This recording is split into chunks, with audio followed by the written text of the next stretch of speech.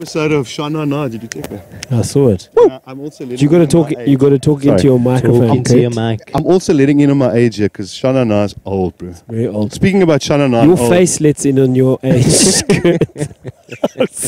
All right. I'm not sure about the Shakespearean festival thing, bro. Because we're known for like stand-up and, you know, they say jesters. I'm not sure. Rob, you got a little experience on both sides. What do you think? I think that's why you got me on this thing. Because I've done both. I've done 3 different Shakespeares in this venue. All right, so where are you guys? Because we're waiting. Okay, now this is it. This hurry up and wait stuff. It's getting on my dingus, bro. Cape Town. Cape Town. Hurry up and wait. We got 2 of you guys. Well, 1.5 really is ginger. Just saying.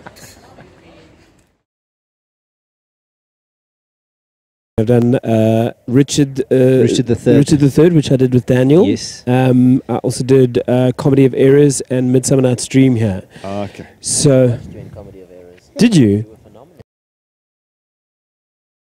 My mic was off. We have to reshoot. Come on.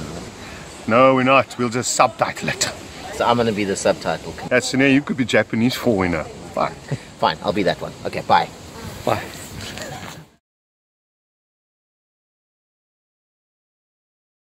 Thanks, buddy. Thank Okay, you, now that man. we got a bit of the brown nosing out the way.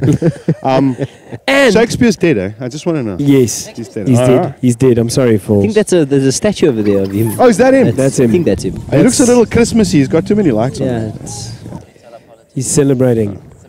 They say that Shakespeare is very bourgeois. So are we expecting like a very high-end audience, or can we crank it down a notch a little bit? I think we should crank it down. And what I'm specifically going to do is I'm going to break down Shakespeare for the audience in a way that they can understand it. So from a stand-up comedian's perspective, I'm going to give them, my opening 15 is going to be like, I know Shakespeare can be intimidating. Let me break it down for you. I'm going to show these people what it's really all about, so in a simple word, so they can understand. I might even perform a little bit of Shakespeare for them. Wow. And when did he die again? Yeah, Not last week, long eh? time ago. Long. Because I thought he was like in that Men in Black movie. But it's not that. Eh? That's Will Smith. That's I was close though. you are Okay. so off. So now, thanks, bro. So in days of old, and Shakespeare was around. So they had jesters too, didn't they? definitely. Yeah. Looked like me, actually, with the hair. Krusty the They- Clown. yeah, exactly. The funny thing about jesters back then is if they failed at their job, they would literally die. When we die on stage, it just means that It's just a So metaphorical they'll thing. kill you if they you. actually died if they failed. Oh, let's not give him You any clearly haven't ideas. read your contract for, because Kurt was very specific. We've got a guillotine back there for just such dying artists. Yeah, but I think the jester was played a very similar role in Shakespearean times, the court jester, as what stand-up comedians do today. So I think the fit is actually really good. But I It's a think medium of the comedy. jester has evolved over time into the stand-up comic. So I think it's a pretty cool thing that we're getting a shot to bring the Shakespeare and the comedy back together like that. Well, The audience that usually comes here is going to be, are they going to be open to stand-up on this stage? I think so. I've done stand-up here once before. We did a fundraiser for the Maynardville Theatre once after, I think it was after the run of Comedy of Errors, and we did stand-up here, And did it you was die? fantastic. No, it was thank fantastic. God. I think they're very open, and this is a beautiful theatre. I mean, look at this place. Yeah, it'll be nice when it's It's- sunny. Yeah. Really. When they get the roof. all the water in Cape Town's clearly Being used here. Yeah. Yeah, This because is- the trees are flourishing. This is clearly the leafy suburbs they speak Clearly. of. It's it's when you're doing Shakespeare, it's always a big worry that the rain will come and interrupt the show. So, number one, that's probably not going to happen. But number two, if it does happen, it would be so awesome. Wow. People would love it so Even more. much. That would be like Bring the your best buckets. reception all we'd of ever those get. all of the electrical equipment on stage when the rain's coming down. Wow, man, it's not a good idea. All right, so we are going to get rain. I'm sure of that.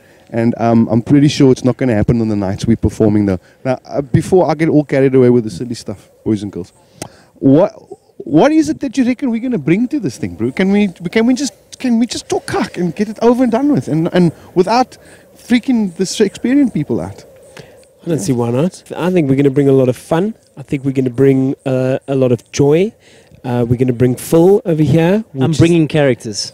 He's bringing characters. And I'll bring characters. you know, Krusty the Clown's bringing characters. Sorry, Daniel. Exclusive to the fun and joy. Yeah, you're the weird element. You're like that. Usually get the Well, he's the strange ginger. We had to give him a albino- weird job. So there you go. Yeah. He's the lutist and the ukulele. Yeah, we couldn't find a lutist. The Try and find a ukulutist. lutist now. You know, it's horribly short in the orchestra. Also didn't have one.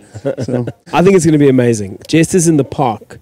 wow. No holds barred comedy. And it's family friendly. You know that. Okay. Yes, it's going I to be. need to tell you, it's Is it? family It's a friendly. family So, friendly. yeah, it's his It's family friendly. So you It's can't family say any of the big words. People are going to come here. They're going to treat this comedy night like they do the Shakespeare. They come for a picnic early on in the evening. Yeah. Then they come and they enjoy some good family comedy and full. And it's going to be amazing. One of my favorite things, performing in front of children. Oh, nice. Because you are like a I think little, we just like you're a found a new child with a level beard. Anyway, I think It's going to be a joy. it's going to be a joy. So here we are, from the 31st to the 3rd of January at the Maynardville Open-Air Theatre. That is, Robin Ferrin will be your host. Phil DeLange will be your lutist. We've got Daniel Richards over here, who will be your Daniel Richards.